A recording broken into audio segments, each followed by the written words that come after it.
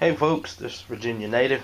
Just got back from the bank and I got a bag of, actually they're dimes. It says quarters on the bag.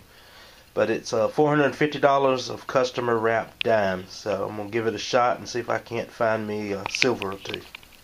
And there you have it, all laid out. No really interesting rolls in here. Nothing that stands out as being old, but we'll give it a shot and see what we find. Alright, very first roll in, and I saw a silver edge. Turned into a 1979 Canadian 10 cents, so we'll keep looking. Alright folks, nearing the end of the first $100 here. It's down to 2 rolls left, and I opened the second to the last of the first 100, and I don't know how good it's going to pick it up, but right there in the center there's a silver. So let's just see what we got.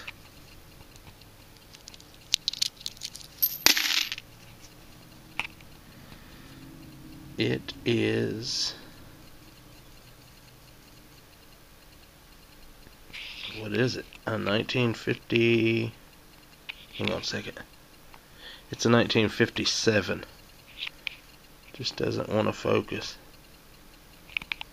And it has no mint mark.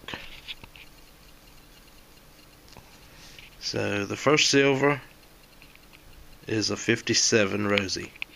Alright, good start. And that was not quite through with the first $100, and I've got $450 left.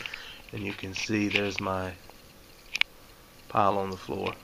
So we'll keep looking. Alright folks, I'm back. I've got 5 more rolls to search through.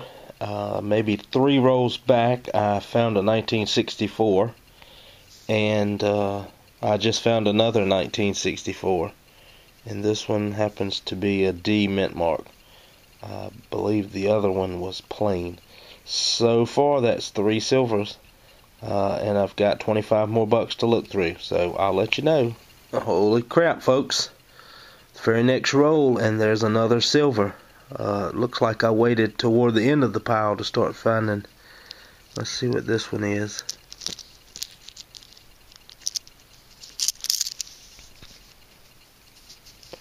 There's a mint mark and a D and another 1964 D. Cool. Got 4 more rolls plus a little bit left in this one, so maybe I'll get lucky again. Alright folks, let me wrap this up. This was a coin roll hunt I did. It's December the 5th, 2014. Searched $450 in dimes. First of all, I'll show you the oddities.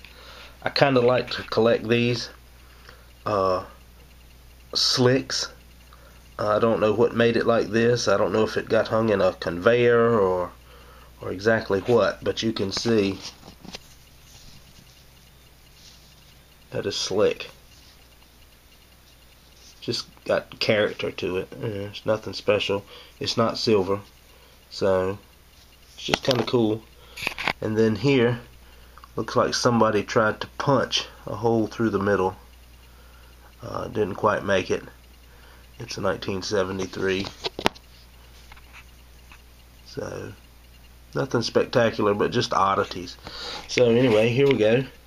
I did find 2 Canadians, a 1979 and a 1983,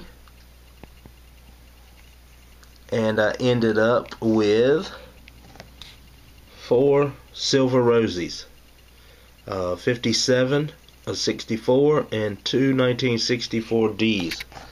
So we'll see if it wants to focus. There's the 57,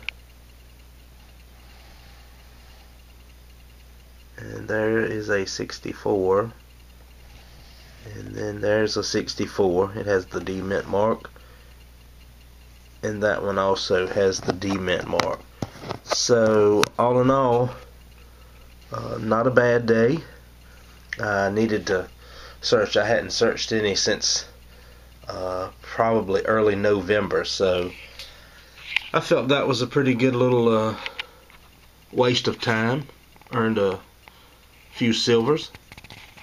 Stayed dry, stayed in the house today. So anyway, thank you for watching, and hopefully I'll be back with some more coin roll hunting, metal detecting, or some other treasure hunting real soon. Alright, thanks.